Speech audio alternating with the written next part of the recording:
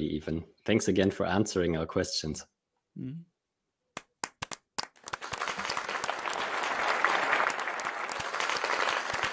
So the last presentation in today's session is entitled Htex per half-edge texturing for arbitrary mesh topologies, and it's work by Wilhem, Barbier and Jonathan Dupuy, both from Unity. And it's a better Ptex for as much as I understand, and I'm curious to hear the presentation.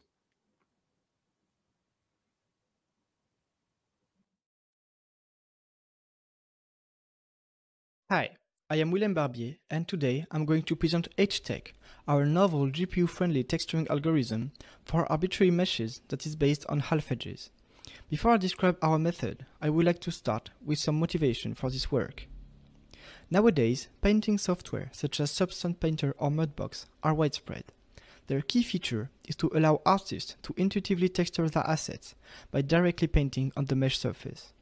The main motivation behind Htex is to provide the ability to drag and drop any mesh in such software so that you can immediately start painting without any additional steps. The key to make this work is the texturing method, which will allow us to map texels onto the mesh surface. And of course, in order to guarantee interactive frame rates, we also want this method to map entirely on the GPU. With this in mind, the first candidate we can look at is UV mapping. UV mapping works by unfolding the mesh onto a quad that is then associated with a texture, as shown in the middle here. This method is ubiquitous as it is supported everywhere. However, it does have a few drawbacks. First, the UV map is usually created manually by artists, which is a tedious process. And actually, at Unity, UV unwrapping is what our artists hate the most, and this is probably a very widespread feeling. Another issue is that UV mapping is discontinuous by nature. This means that it systematically results in cracks with displacement maps, as shown on the right here. Our second texturing candidate is Htex, which is Disney's standard texturing method. Let's zoom into the blue area to see how it works. The idea is simple. Rather than using a single texture for the entire mesh, use one texture for each face of the mesh. This results in the following parameterization. The key feature of Htex is that it is fully automatic. Since it directly builds upon the faces of the mesh, it frees artists from any kind of UV authoring, while also guaranteeing continuous texturing results over the entire mesh, as opposed to UV mapping. Despite these advantages, Htex turns out to be problematic for certain types of meshes. To illustrate this problem, let's have a look at another part of the mesh. In this area, the mesh is mostly composed of quads, but it also carries a triangle shown in green. Now, if you have one texture per face, it's not clear how to handle such topology. The key problem here is that we want to apply square textures on non-quad topologies, and this is very difficult to do. In practice, Htex splits non-quad faces in quad subfaces. Unfortunately, this introduces complexity in the filtering code, which translates into branching on the GPU that hurts performance. Due to this issue, GPU implementations of Htex are usually restricted to quad-only meshes. In this work, we introduce a novel quadrangulation that allows to map square textures on the surface of any topological configuration. And here is the quadrangulation we derive thanks to our contributions, which lie at the foundation of Htex. The resulting parameterization may look a bit complex at first sight. However, it is actually very simple to build and requires no additional data other than that of a half-edge mesh. And actually, it is so simple that I can already summarize our entire approach in a few slides that I hope you can take away from this talk. And here we go. We start from the input mesh shown here. And the primitives that Htex builds upon are the half-edges, which are usually drawn as the little arrows shown here. For those of you who are not familiar with half-edges, I will provide more detail about them later. But here I want to provide our key insight, which is that half-edges actually encode a triangulation of the mesh, where each half-edge maps to one triangle as follows. The other key property is that this particular triangulation leads to a quadrangulation that is well suited to the problem of texturing.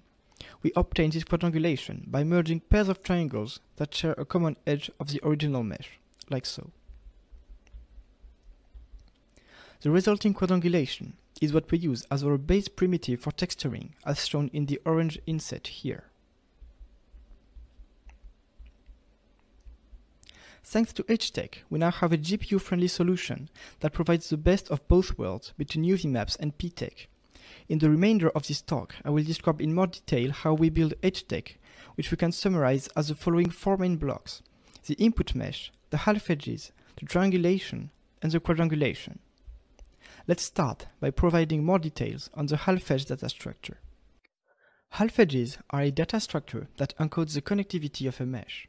The half-edges are these arrows that you see here, and on the right we have the operators that are applied to the half-edges to query adjacency information of the mesh.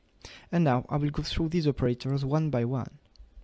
First we have the twin operator, which gives us the opposite half-edge. The next operator gives us the next half-edge in the face. The prev operator gives us the previous half-edge in the face. The verge operator gives us the vertex that carries the half-edge. The edge operator gives us the edge spanned by the half-edge. And the face operator gives us the face that contains the half-edge. All of these operators allow us to query adjacency information of the mesh, and they are going to be useful for filtering. To use this data structure in practice, we need a GPU implementation. To represent a mesh, such as the one shown on the left, we use 2 buffers. First, a vertex buffer that stores the positions of the vertices, and second, a half-edge buffer that stores the half-edge data structure. Here, you see that each row corresponds to 1 operator, and each column corresponds to 1 half-edge. If you look at the half-edge 7 highlighted in blue here, we see that its twin half-edge is a half-edge 1, and we can find this information here in our half-edge buffer. Another example, if we want to find the next half-edge of the half-edge 7, which is half-edge 8, we just have to look it up in our half-edge buffer here. As you can see, all the half-edge operators are implemented simply as a lookup in an array. Now that you have the half-edges, we are going to see how they encode the triangulation of the mesh. On the left here is our input mesh, and on the right is the corresponding triangulation. And I'm going to show you how this triangulation is defined by taking the example of the blue half-edge here. The first vertex of the corresponding triangle is shown in red here, and is just the vertex of the half-edge. The second vertex, shown in green here, is the vertex of the next half-edge. And the third vertex, shown in orange, is the barycenter of the face that contains the half-edge.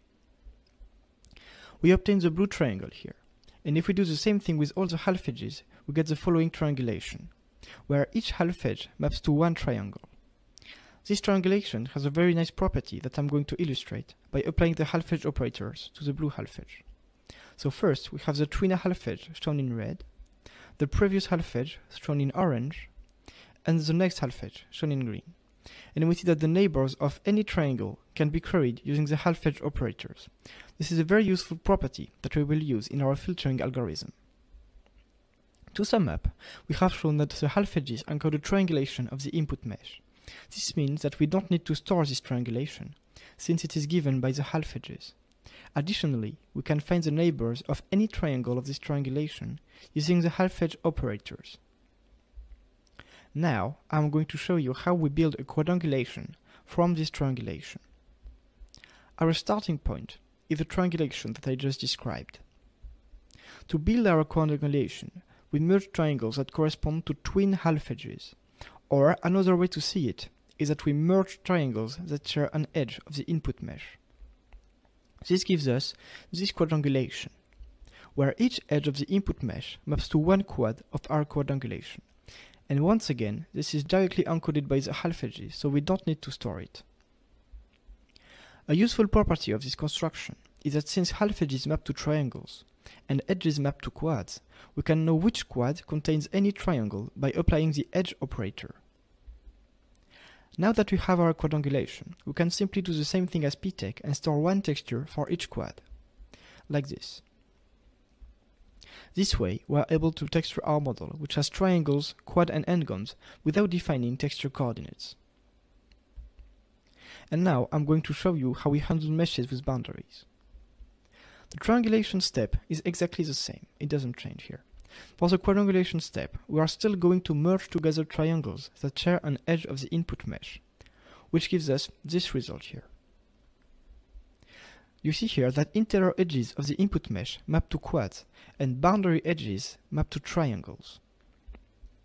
And we texture our model by associating one texture with each of these quads or triangles.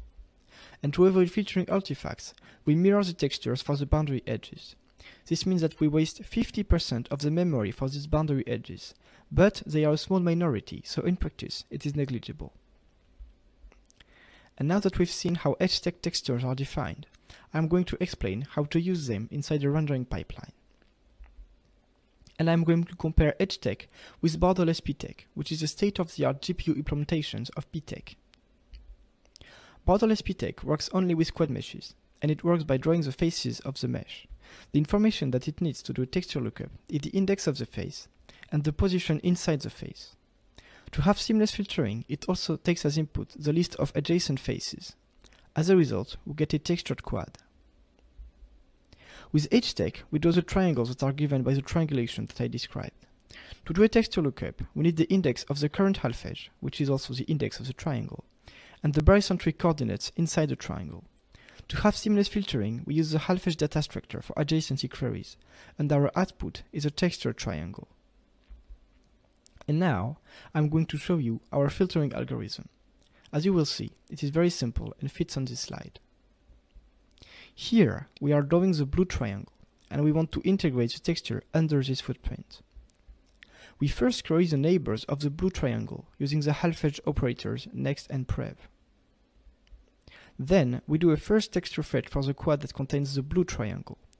The hardware filtering unit integrates the part of the footprint that lies inside of this quad. Then, we do another texture fetch for the quad that contains our first neighbor. Here it returns 0 because the quad doesn't intersect the footprint. And we do a last texture fetch for the quad that contains the other neighbor. And that's it. With just 3 texture fetches, we get seamless filtering. And as you can see, the code is very simple and consists of the Halfedge operators, of texture fetches, and of this small function triangle to quad UV that transform the point from the coordinates of the triangle to the quad, and is also only a few lines. And all of it fits on the slide. And now, I'm going to compare our algorithm with the algorithm used by borderless Ptech, which is quite similar. Here the setup is identical. We are drawing the quad in blue, and we want to integrate the texture inside the red footprint. To do this, we are first going to fetch the texture of the center quad, and then fetch the textures of each of the neighbors. Borderless Ptech requires in total 5 texture fetches, while Htex only needs 3. And now, I'm going to show some results. The main achievement of our algorithm is that it works natively with meshes of arbitrary topologies. For example, this mesh here has both triangle and quads. Our algorithm is also compatible with hardware anisotropic filtering, as you can see here.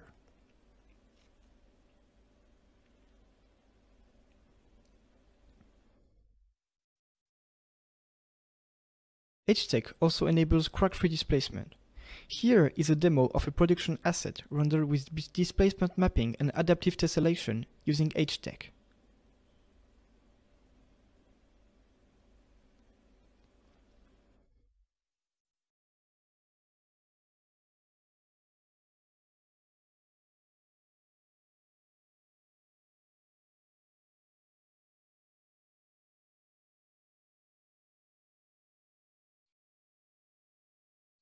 And here we render another asset with displacement mapping using both Htex and traditional UV mapping.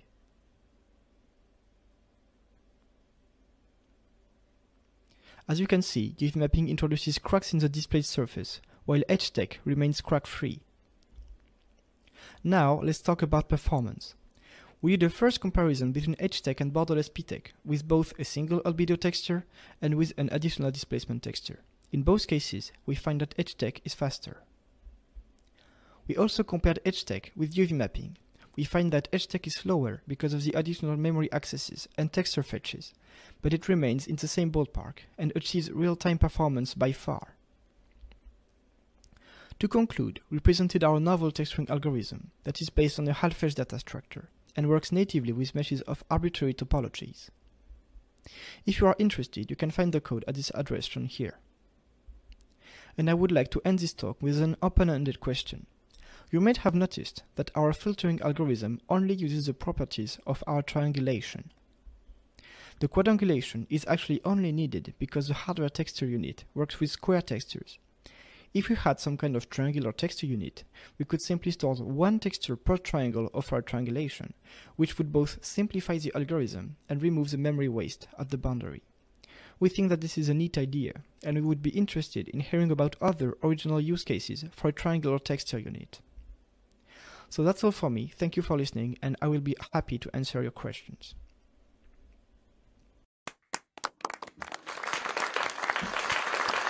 Thank you for the presentation. And we have plenty of time for questions.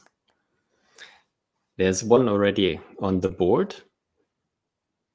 Is our speaker here? Oh, both of them. Hello. Yes.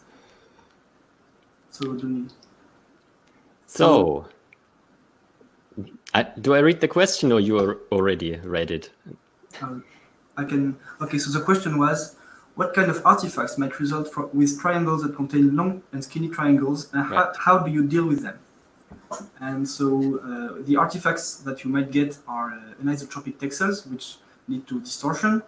So this is an issue. This can be an issue, but it's an issue with all of the methods that are similar, like Htex or mesh colors, that are dependent on the topology of the mesh. So if you have a mesh with low quality that has elongated faces or skinny triangles, you might get distortion issues like this. Maybe let me ask a follow-up here. What happens if you encounter that during animation? Can you always avoid this? You would need to like rebake all the textures to avoid all the squashed parameterization. The parameterization, well, we don't change the parameterization with the animation unless the topology changes with the animation. But since our parameterization is built upon the topology, if you have just a skin mesh where the topology doesn't change, then our parameterization stays fixed. So if you have triangles that are become skinny with the animation, that stretch or squash, you might see some artifacts caused by this. Right. Thanks. There's one more question. How do you pack the quad textures? Is there a border? And if so, how does that interact with anisotropic filtering? So we don't pack the quad textures. We use bineless textures. So for each quad, we have one texture, and bineless textures allow us to fetch basically any of those at runtime. So we don't need to pack them, which means that we get an anisotropic filtering for free. We don't have any kind of seam artifacts with anisotropic filtering that can result when you pack all your textures in a single class. And I think another part was so we don't need any borders either. We don't pack the textures. Right. So actually, we use the hardware texture unit to compute the border that gives us a weight for each texture tap, and we then blend the three texture taps all together using this blending weight, similar to what is done in borderless Htex. That makes sense. Thank you. There's one more question. If you have multiple LODs for a mesh, is it possible to reuse the same texture storage? Not in the general case, at least. Maybe in some special cases, but I don't think we haven't investigated it, but not simply, at least. Seems like a hard one. Yeah, I mean, it's really, you really need to see Htex like a Htex alternative. So you're really tied to the topology of the mesh. So whenever you change the topology, you have a different set of textures. So obviously, if you use discrete LODs, you have different topologies. So you have a different set of textures. Okay, right. That makes sense. So you'll just have multiple meshes along with multiple textures, right? Yes. So one thing maybe that could be useful is that in general, if you apply the same Htex pipeline, what usually happens is that artists paint on a control cage that is used as input for subdivision surfaces. So it usually is a low poly mesh, and you can actually compute the discrete LODs from this low poly mesh to the more refined version of the sub-D, using the actual same set of textures. One thing you can't do is decimate the mesh and reuse the textures. That would be more complex. I see. So you're saying at least the authoring step would be done once, yes, and then you'd reuse that. Yeah. I see. Anjul is at the mic if you want to ask your question. Yeah, can you hear me?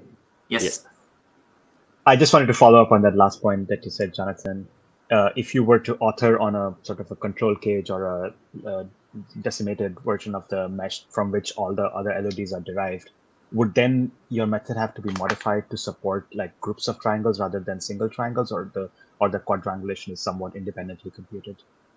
No, this you can really Htex supports any topology, so you can just give it anything you want as input. But like as you asked during your first question, if you have really a poor quality mesh, then the texels will be highly anisotropic, and you'll have poor texel distribution on the surface of the mesh. Okay, thank you. Great work. Thanks. Still plenty of time. There's one more. This is more of a comment on the question board. We're loading the link right now. Texture mapping progressive meshes. Have you read this paper? No. Me okay. Okay. But we will investigate. Thank you. Thank you, Vasco. Thank you very much for the link. I have one more quick question, maybe. Can you comment on the storage overhead for the mesh itself? It seems like you're storing, what, like 6 index buffers for each half edge. Is that more than a regular vertex index triangular mesh? Yeah, that's it. It's exactly what you said. Like you can really see it as a vertex buffer, the same vertex buffer and an index buffer, but instead of having a single integer per index, you have 6. Okay, and you store these full 32 bits, and is there a way? Okay. Yeah. Cool. Thank you. I think I have no further question. Are there any more from the audience, maybe? That does not seem to be the case. So thank you two again for answering our questions. Very nice presentation. Thank you.